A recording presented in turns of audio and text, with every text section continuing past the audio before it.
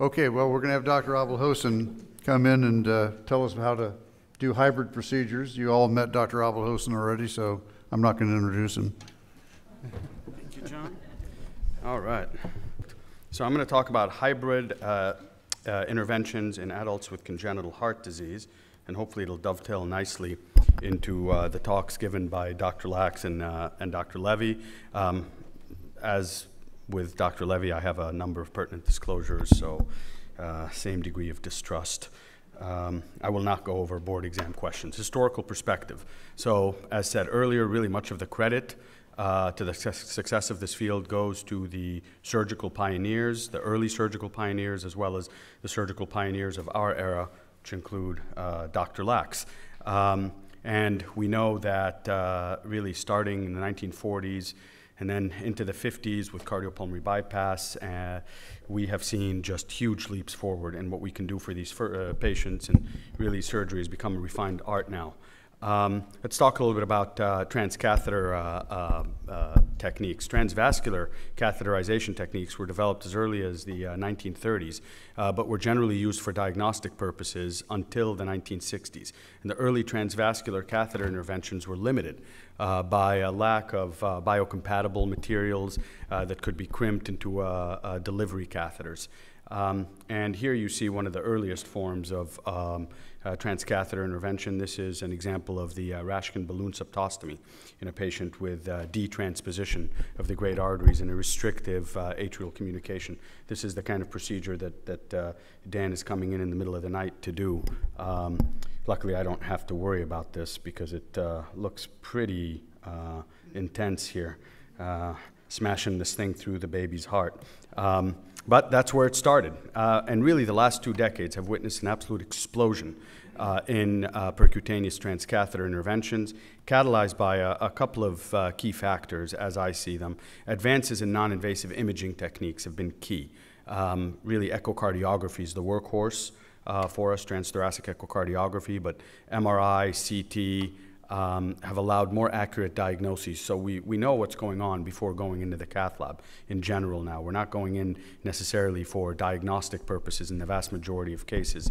Advances in catheter, device, and wire design have been absolutely key. New materials such as nitinol, which is no longer new really, but it's a material developed I think in the late 60s or early 70s, but came into use for device design in the 1990s and has become the basis for the design of many of our occluder and self-expanding stent technologies, and then advances in imaging within the cath lab or the operating room, wherever we're doing these procedures. Transesophageal echo, intracardiac echo, epicardial echo, rotational angiography, etc. And last is the advent of these hybrid procedures and combining the strengths of surgeons and interventional cardiologists to really minimize the length of procedures, decrease the morbidity and mortality risk, and hopefully improve outcomes. So transcatheter techniques have some clear advantages over traditional surgical approaches, and these include, and they have some downsides obviously, but the advantages are pretty obvious: shorter hospital stay, shorter recovery time, minimal scarring, less pain. And really, hybrid interventions can combine the benefits of surgical intervention with some of these advantages of transcatheter techniques. So let's talk a little bit about the hybrid operating room or the hybrid cath lab. It's not really for the faint of heart here. It's construction of a hybrid room is not cheap. The price tag runs between about $3.5 to $5 million. And success really hinges on the collaboration between multiple specialties and multiple specialists. And really many hybrid suites, there was so much excitement about 10 years ago about just every hospital getting hybrid suites, but they haven't realized the high utilization that I think many centers expected, even at busy centers where they're doing 3 to 5 hybrid cases per week. So it's imperative that the room is also used for non-hybrid procedures, and that way it's easier to justify a multi-purpose room that can be used as an operating room if you need to do an operation, or as a cath lab if you need to do a cath, and if you need hybrid procedures, it fits perfectly as well. This is the basic anatomy of a hybrid operating room or a hybrid cath lab. You have to have obviously a cath lab or OR table, preferably tilting. That's much more comfortable for our surgical colleagues when they're trying to visualize and get access through thoracotomies and sternotomies. You have to have the fluoroscopy equipment.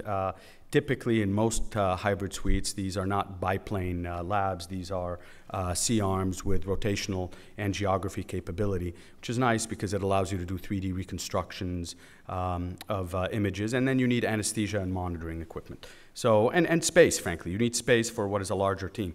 This is the kind of hybrid procedure that is done in the pediatric age group, in infants, the hybrid stage 1 of the Norwood operation, where there is surgical banding of the pulmonary arteries, and then there is stenting of a PDA. And I believe Dan did one of these with Brian yesterday or the day before. So becoming a more frequent hybrid operation. But we don't really do this operation in the adult congenital patients. What do we do in adult congenital patients? Well, where we really need some of these techniques is in patients with RVOT anomalies, the majority of whom do not have conduits but have native RVOTs, which are generally large and difficult to address using pure transcatheter techniques.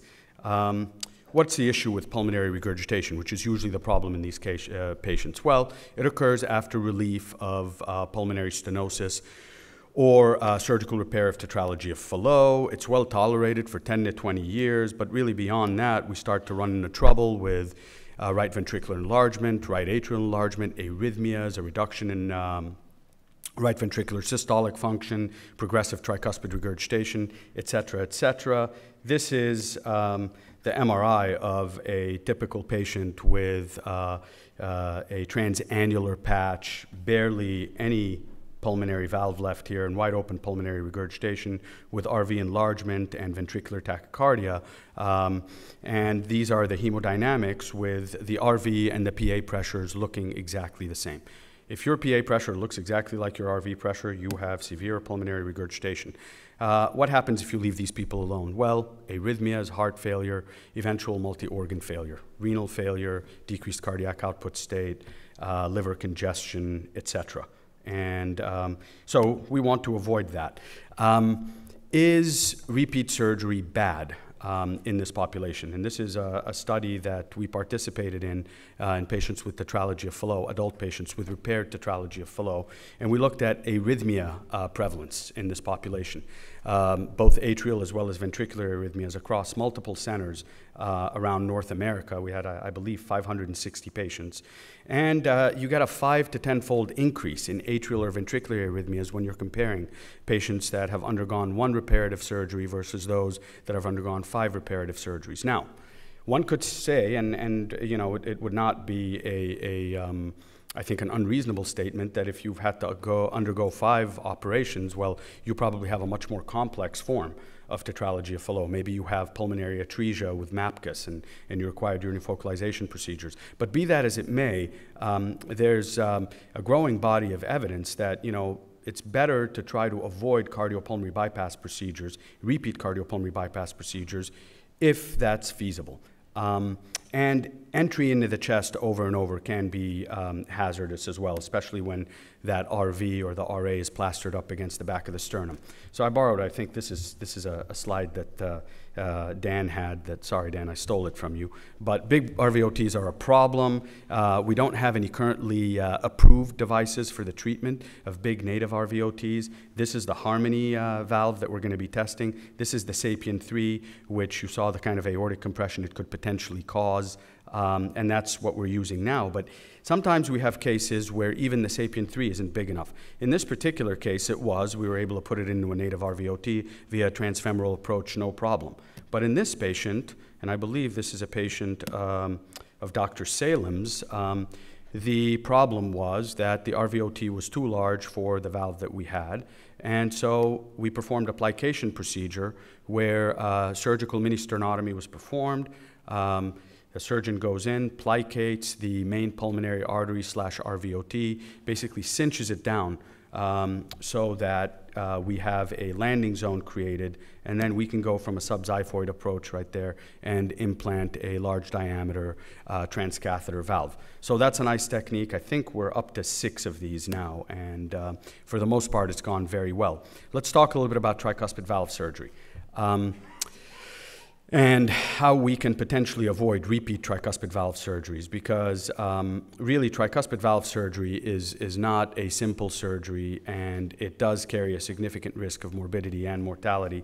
This is from the nationwide inpatient sample database, and you can see here that the mortality rate runs about 8 to about 12%.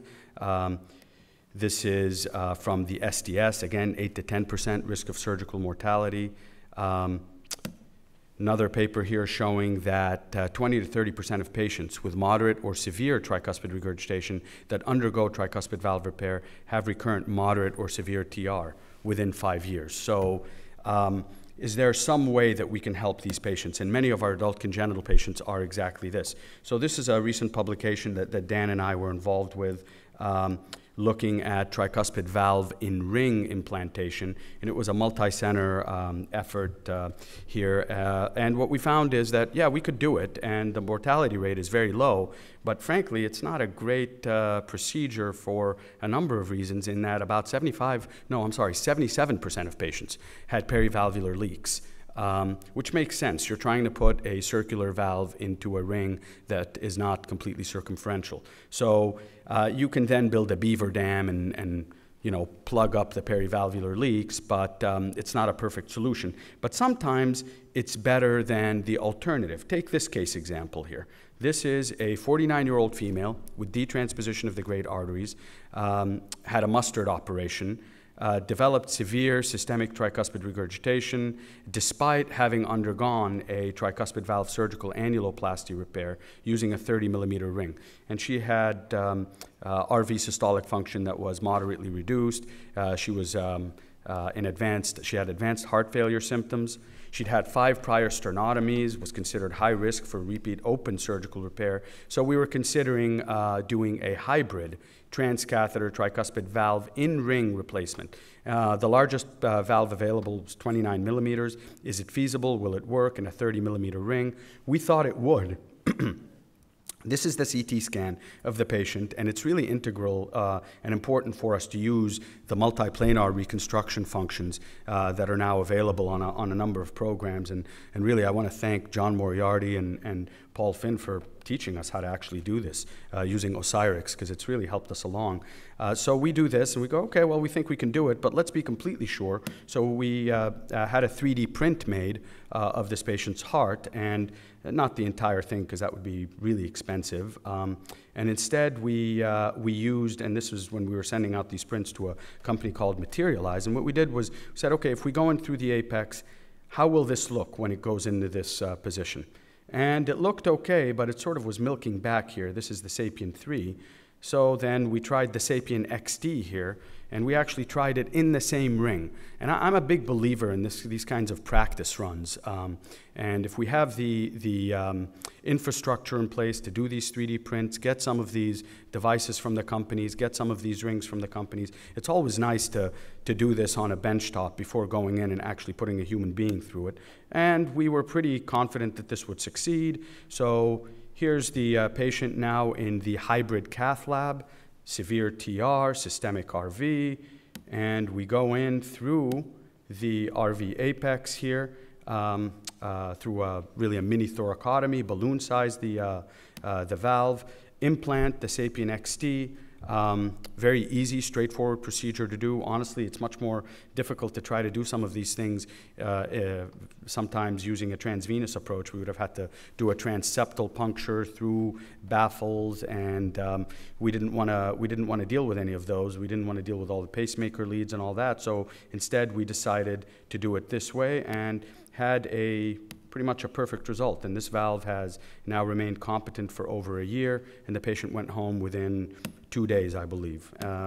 Saved her a huge operation. This is another patient with coarctation of the aorta, who had been repaired as a child and has a recurrent coarctation, but she has absolutely terrible vascular access.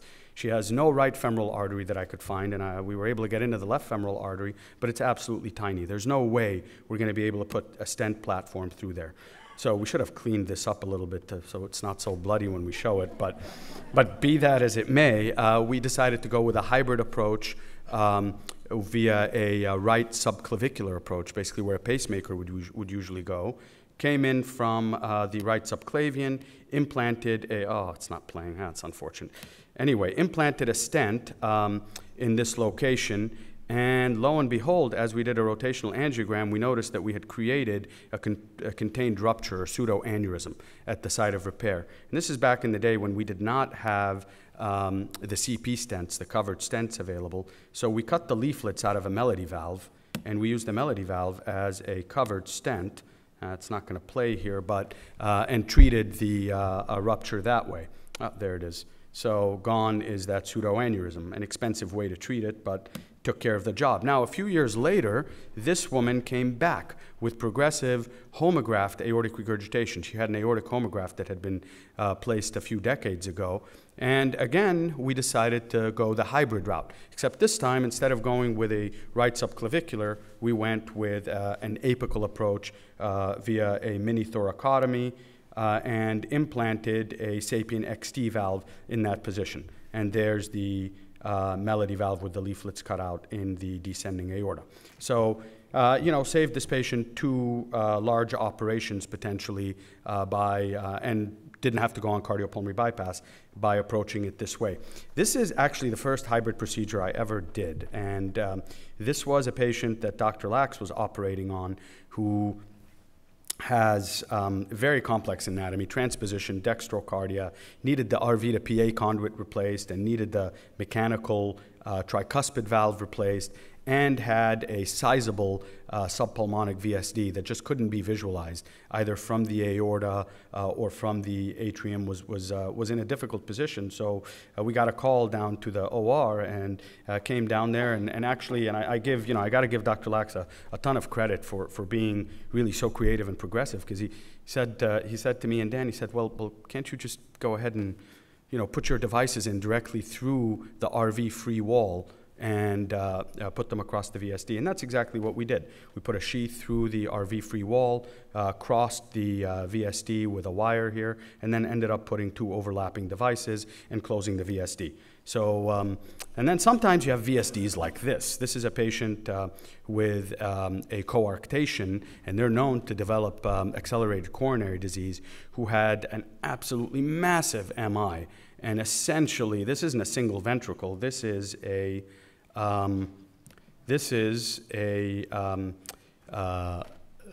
post-infarct VSD, where the septum's essentially completely ruptured. And so this patient was in the OR with one of the adult cardiac surgeons and been gone on ECMO, and they put him on a Centromag. And so the question was, was there anything we could do with devices in this patient, just because surgical patching was probably not going to hold. And this is the largest diameter Amplatzer septal occluder that we have, the 38 millimeter ASO. This is meant for closing ASDs. But it's not like God said on the 8th day, thou shalt only use it to close ASDs, because it's actually not that bad for closing VSDs. And we still had a little bit of a shunt, but certainly much improved. So, conclusions.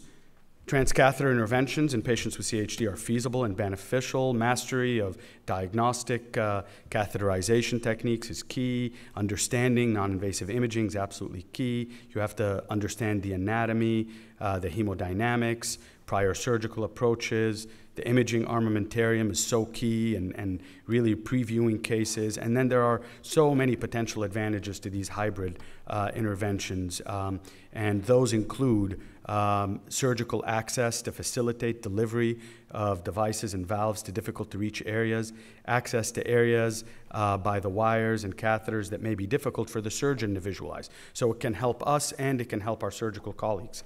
Decreasing cardiopulmonary bypass time, or avoiding cardiopulmonary bypass altogether, and then smaller incisions, and hopefully more rapid healing. Thank you very much.